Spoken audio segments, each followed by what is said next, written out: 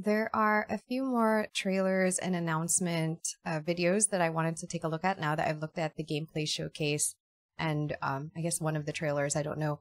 But I know there was like a first one that I didn't watch, and then there's like a few here like the Saints and Sinners one, gameplay teasers. There's a few things here that I want to take a look at, so let's go do that.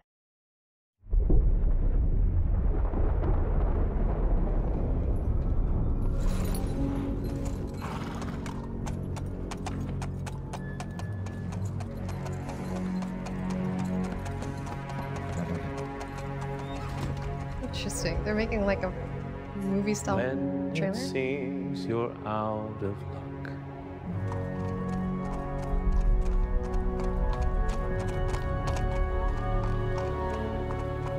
There's just one man who gives. Is that Capon? A friend who'll never leave you stuck. It is, isn't it? That must be Henry then? Now who can that friend? I have goosebumps. Henry. It is! Our hero Henry. It's been a while, but now we can finally show you Kingdom Come Deliverance 2. I have goosebumps, and the way he said Henry was so emotional. It makes me emotional. Like, other people being emotional makes me emotional.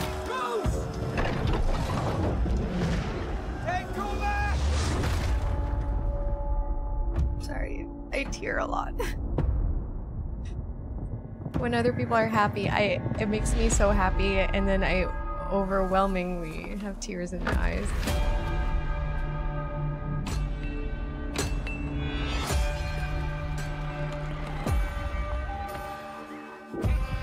So blown away still by the scenery. I always dreamt of leaving this place.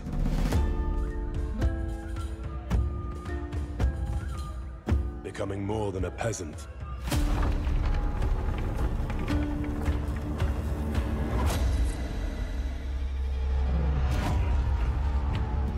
You know the trouble with an adventurous life?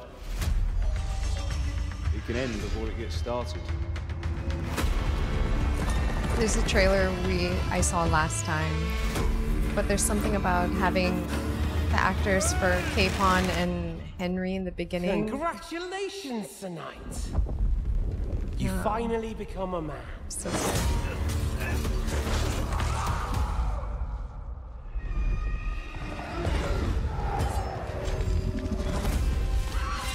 Wake up! Pull yourself together, Henry.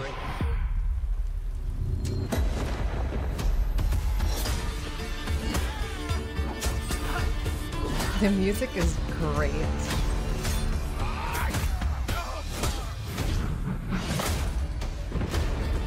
Nobody will hand anything on a platter. Henry turns into a proper badass too. Men like you and me. You still have a long way to go till your work is done.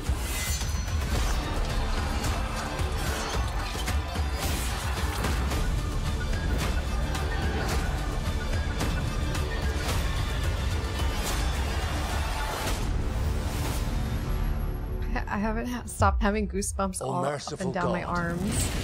Be kind and protect us, so we don't blow our arses off. Amen. That Father Godwin that I didn't notice last time. Oh no, I'm gonna get emotional again. Hello and welcome. My name's Tom McKay, and together with Luke Dale, we're here to present the first in-depth look at Kingdom Come Deliverance 2, an action RPG set in a realistic world of the late Middle Ages. We're in Kuttenberg, a gorgeous city at the heart of Europe, but also at the heart of KCD2. So let's take you into the world of the game with the help of Warhorse, the creators of this medieval saga. It's almost exactly 10 years since I was doing a video like this, introducing our new game. It's almost exactly 6 years since this game called Kingdom Come Deliverance was finally released. So now it's perfect opportunity to show you what we have been working on those 6 years, which is Kingdom Come Deliverance 2. And where else to do it than in this magnificent cathedral in this royal city of Gutenberg, where majority of this game takes place. Back then, 10 years ago, at the beginning, it was only 11 of us in a small office. Now it's 250 people working very hard for years to bring you the ultimate medieval RPG adventure. Kingdom Come Deliverance 2 follows the adventures of Henry, a young lad who barely survives the invasion of a raiding force on his village. Henry embarks on a quest of revenge against those who butchered his family and burned his home to the ground. As a trusted squire and friend to young Sir Hans, our hero Henry is sent on a simple mission, but things turn ugly very soon. Kingdom Come Deliverance 2 is a continuation of Henry's previous adventures, but the story's written in such a way that it's perfect for newcomers to Henry's journey. Wow, Henry is a character that I think everybody can identify with because he starts off as a kind of nobody and goes through life with all these immense challenges. And I feel like everybody can relate to that. Yeah, that's what makes it such a lovable game. All the kind of fun times and all the kind of ebullience and joy that Henry has in himself, but it takes a bit of accessing, and I think Hans really helps him to do that. Whew. You were right about our stench. Let's hope this water isn't too cold. You wouldn't want your pride and joy shrinking. I'm more worried about it being too deep. Can you swim? What we are making now is what it was supposed to be in the beginning, but we were not able to do it because we didn't have enough resources and experience and all that stuff. We've proven that the concept works, and now we can take it to another level, which we always wanted. The game is much bigger in scope. Original game we had, I don't know, 3 hours of cutscenes. Now we have more than 5. Regarding the size of the world, it's 2 times bigger than it was. 2 times bigger? The story is longer and much more epic. So previously it was about an issues of small nobility with bandits in their villages. Now it's about problems of kings. This is a behemoth of a game in comparison to the first, in my opinion. I think it's got so much more energy and pace and adventure and action and fun and trial and tribulation and just everything that you could want from setting up the characters so beautifully in the first game and then throwing them out there and going, right, let's see what you're made of. This is going to be so much fun. Becoming a true knight. Henry is a young guy, so he's not really like so deeply entrenched in his already, set character traits. So you can build your Henry in a different ways. And that all means that it's actually on you who you want to be. You can save the world, or you can help to punish it for its sins. Whoa, there's choice like that. The combat is also historically accurate, but we don't want to do that for the historical reasons of something. Oh. We want to do that for the immersion. And we want you to feel the sword in your hand. We want you to feel threatened by the enemies on the battlefield. We want you to fight for your life. As far as missile weapons go, we added new type of weapon. We added crossbows. Also, some early firearms. And that hand cannon. Kingdom that looks fun feels and dangerous. Like the good old school RPGs. It will always surprise you what you can and cannot do. You can be better in combat. You can be a sweet talking guy who talks his way out of problems. You can be a charming knight. You can be a thief. Or a scoundrel. talk your way into problems. Anything you do will be recorded. People will remember it. If they saw you do that, our crime system will react to that. For example, when you are, I don't know, drunk and naked, people comment on that on the street. And now you can also reply. You can tell them, oh, I'm sorry. Or you can tell them, piss off, man. If you do a lot of criminal stuff around the village, people will start to be suspicious. They will greet you differently. So try to make these little things collapse into like greater mosaic where your actions are really reflected. It will always surprise you what can be done in Kingdom Come.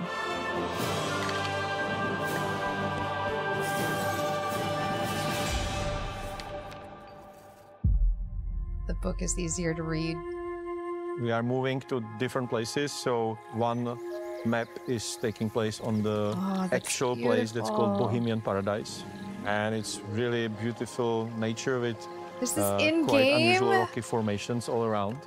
And then we are moving to totally different, rather urban countryside surrounding huge silver mining, very rich city. So there's this big concept art city. is really pretty too. The Gutenberg is a huge step forward for us, and it was, I would say, biggest challenge in the game.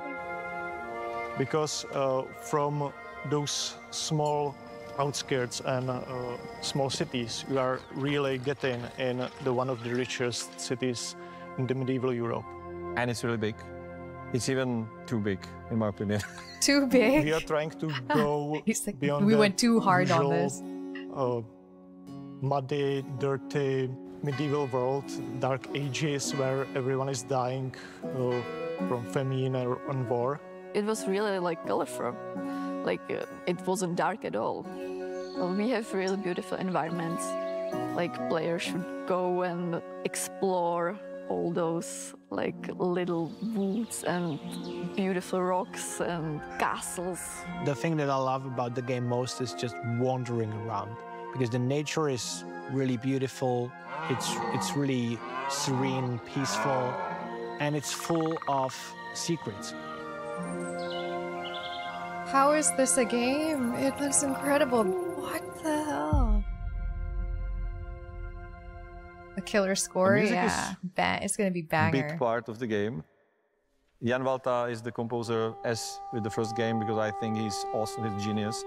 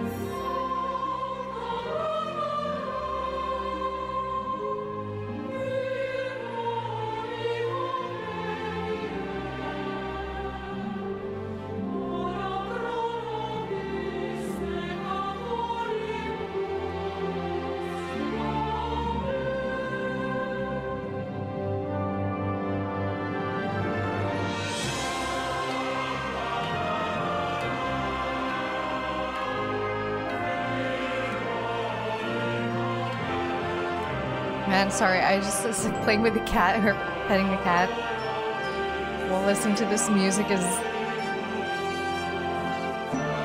great.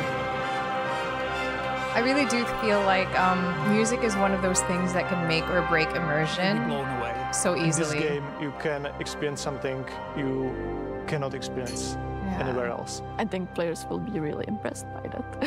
Yeah. My message to the fans would be you are in for a ride. Thank you for all your support. Please follow us on our journey to create something unique. Kingdom Come Deliverance 2 will be released by the end of this year. See you in KCD2. Oh, I love that.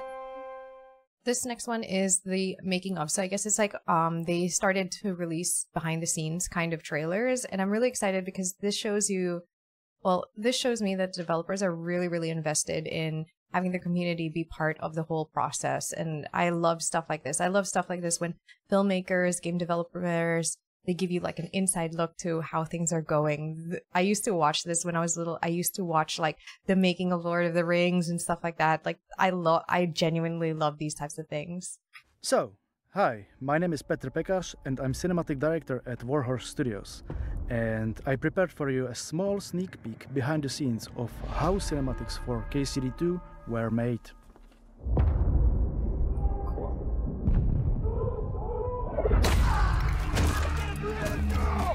story of KCD2 is epic and complex, but in the same time realistic and down to earth. So basically our main there was a goal lot is to going on. create cutscenes that will be telling this story in the same manner. You can see, oh, that's crazy. It's showing the mocap. The action scenes were choreographed with stuntmen that have deep knowledge about medieval warfare. Not only fencing and shooting firearms, but also that looks medieval fun. I would organized. genuinely love to do that. That looks hella fun. Every bit of the battlefield was recorded and directed separately. Are they making while still KCD3? maintaining the mood, the I know pacing, how and to overall wield a timing sword. of the scene to create this illusion of grand, crowded assault. I want to do that. That looks hella We fun. really wanted the scenes to feel authentic. Look at them, they're just playing. I would. But also if this is your militarily job, you are organized. freaking So lucky. you can witness the most accurate depiction of medieval battlefield as we could do. What is one of the stunt people? One of our main focuses in cinematics is the atmosphere, because KCD2 is darker and more mature and complex, so we really stepped up with cinematic lighting, the weather effects and composition, but also with our sound effects and atmospheres. We really want you as a player to feel present in this realistic medieval environment. Do they need someone with like Philippine martial arts? Performance capture was a great addition to our new project. We built our own custom-made head-mounted camera rigs that helped us to capture performances of guys like Tom McKay and Luke Dale and other incredibly talented actors. So we tried really hard no wonder to the facial capture expressions the are essence of so their talent good. and recreate it as precise as possible. And of course, we are capturing lots of horses.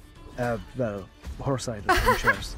The thing with horses is that they don't fit to elevator much and then have tendency to. It just looks funny when it's all basic. So yeah, that's cool.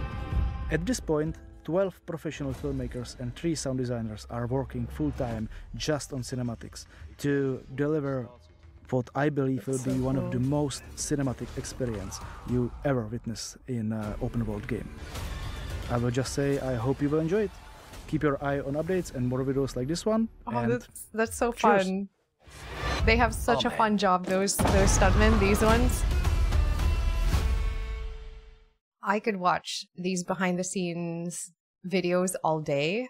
They're such a joy to watch. This team honestly looks like it's having the best time doing this, and it's like I love it so much. So I'm gonna watch another one, the game reveal. So basically, it's making of this that first part where I think Hans was singing and they were coming, and Henry was coming in on the horse. I love, man, this looks so fun.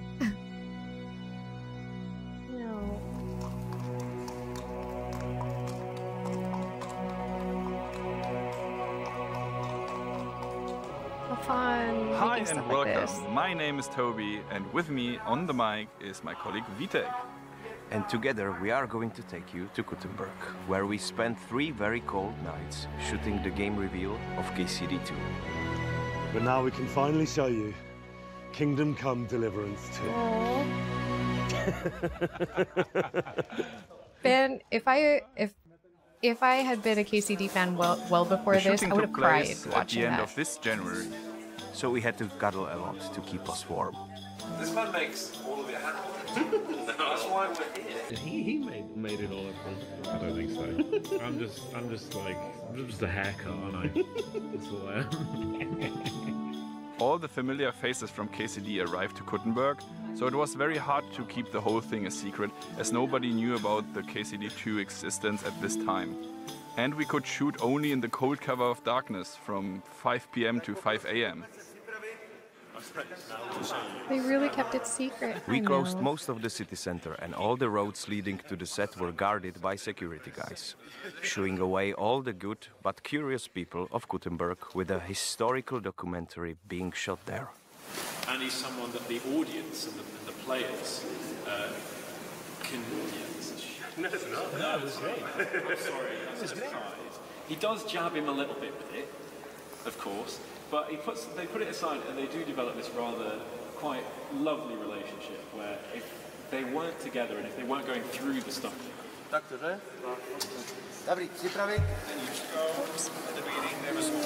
only 10 of us.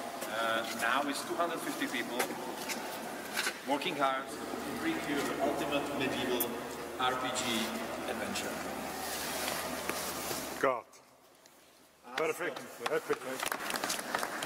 Voilà, moi je deuxième métro pas dire ok. Sorry, my Millie, my kitten, she really loves licking my hands. And I don't like it because her tongue is so rough, but she loves it, and so I feel bad. We spared no expense on the game reveal. And because we are megalomaniacs, we drove 37 musicians, 14 choir singers to bring the final musical sequence to life. That's cool. They really poured their heart into this, the reveal. Music creates a big part of KCD2 magic, and we knew we have something very powerful in our sleeves with this emotional track. Fueled by projections from KCD2, we felt so confident about the final scene we reserved pretty much one whole shoot night for it.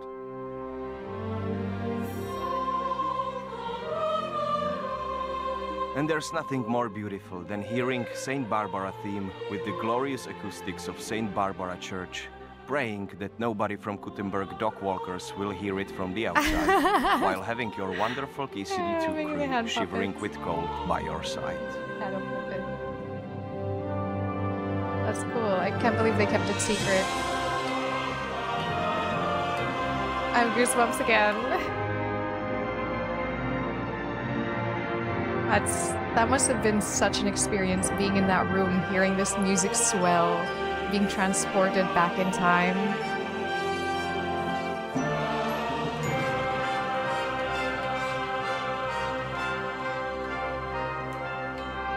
I wouldn't be able to be a musician like this. I would cry every time I had to play a piece.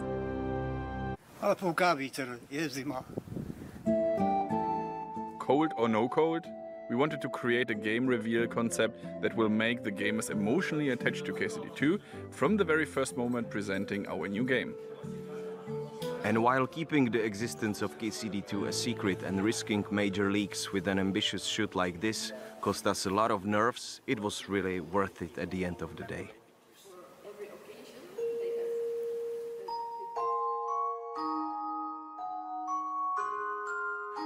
All of us at Warhorse Studios, including Tom and Luke, watched your wonderful reactions, read your comments and felt very touched by your response to the announcement of Kingdom Come Deliverance 2. But this it's like a bit slower, the better. So I'll try both. So, a friend who'll never leave you stuck. It's amazing. He has a great singing voice. We'll see you in KCD2. Stay medieval, guys. And 2, 1, action. Henry, our hero Henry. So this is a Saints and Sinners trailer. I have no idea what it is. I just thought, I don't know why I thought it was a DLC for Kingdom Come Deliverance 1, but it seems it's not. So let's take a look. The best laid plans of men don't always come to fruition. Man proposes,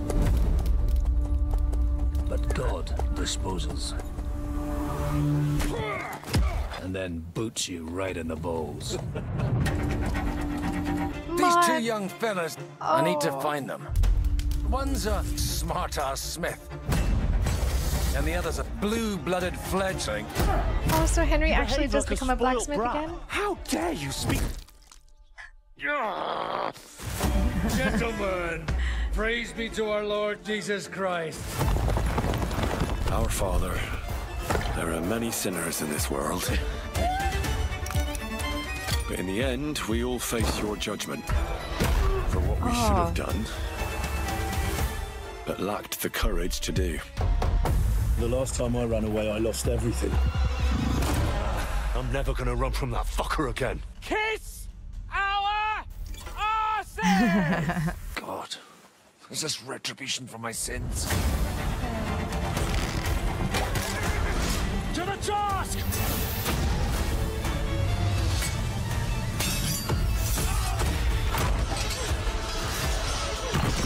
Whoa. Come on! This does look way more epic. These fight scenes are incredible. To the fucking task.